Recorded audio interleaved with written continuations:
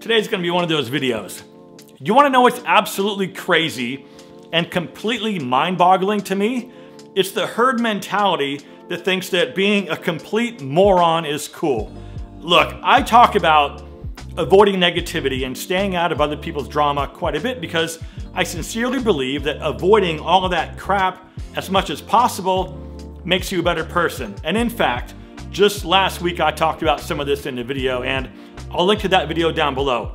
But today, I want to chat about something that makes avoiding all of that drama and avoiding that herd mentality extremely difficult, especially if you spend any amount of time on social media. Now, because YouTube and to some degree Instagram are part of how I'm able to pay my bills, I do spend a good amount of time on those two platforms.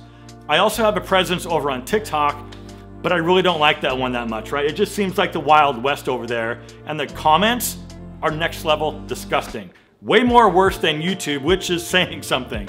But honestly, if I didn't feel like I needed to be on TikTok to help drive traffic back to YouTube, I don't think I'd be there at all. All right, but here's what happens. So because I make men's lifestyle videos and some relationship videos for men over 40, and because I use certain hashtags, the algorithm feeds me more things related to what I create and consume. And in some ways, that's awesome. But mostly the algorithm feeds us stuff that's designed to get us completely worked up to the point where we feel like we need to engage with that content, good or bad. And here's something else that I know all too well because I see it almost every day in my comment section, and I'm sure you've heard of this before.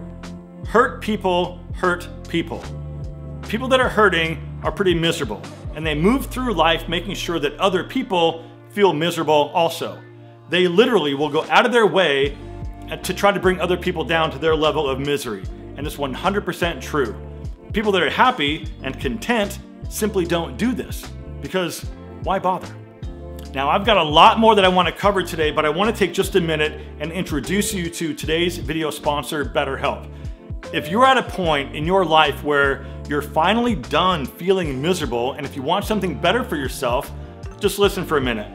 BetterHelp is the world's largest therapy service, and it's 100% online. With BetterHelp, you can tap into a network of over 25,000 licensed and experienced therapists who can help you deal with all kinds of issues. To get started, you just answer a few questions about your needs and preferences. That way, BetterHelp can match you with the right therapist from their network. Then you can talk to your therapist however you feel comfortable. Whether it's via text, chat, phone, or video, you can message your therapist at any time and schedule live sessions when it's convenient for you.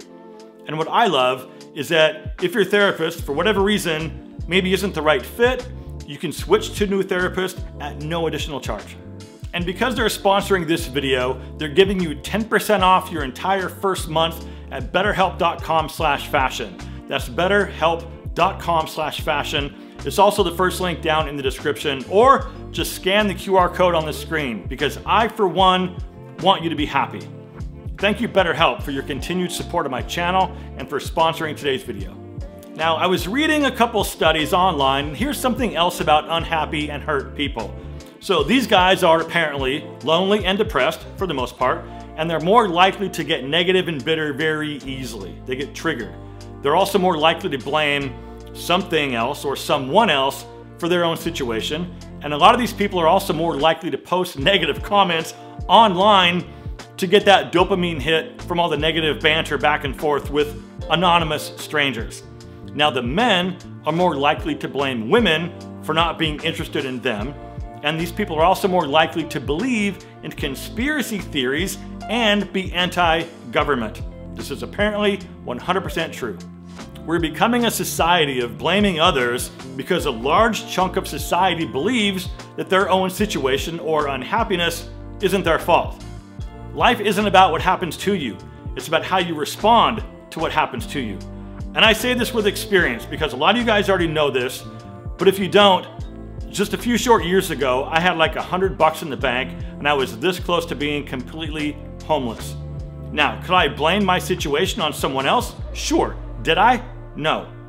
I got myself into that situation and I got myself out because I knew That's not where I was supposed to be. Now, even though I got pretty close, I never lost hope.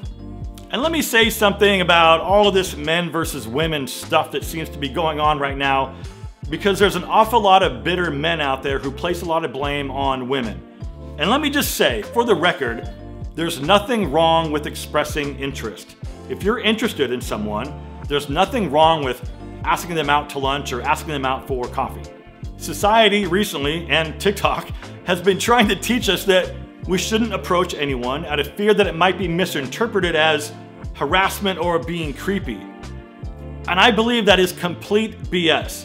Here's how I move through life, and for the record, I'm doing pretty damn well socially. I create as many opportunities as possible to see people and to be around people and to socialize with people. Because think about it, the more people who know you're alive and know that you're a good, solid, positive dude, the better that is for you. Now, let me circle back to relationships for just a minute, because thank God I'm in my early 50s. And you wanna know why? Because communicating with women, or just people in general, is way easier. And here's something else for the record. Older women, say late 30s, 40s, and beyond, make it much more clear that they're interested in you. Younger women just don't make it quite as clear, but of course, yeah, some do, but most are just playing games. And I'm glad that I no longer see the world through the eyes of a 30-year-old through a filter full of insecurities, and so should you. Let go of all the negativity and embrace your age and recognize the awareness that comes from being older and having confidence in who you are. At 30, you're still trying to figure out if you're okay, and you're questioning if other people think you're okay. With age comes wisdom and self-confidence, knowing that you are who you are, and what other people think doesn't matter. But even with that said, that doesn't give you a pass to be bitter towards other people just because they said something online that you don't agree with.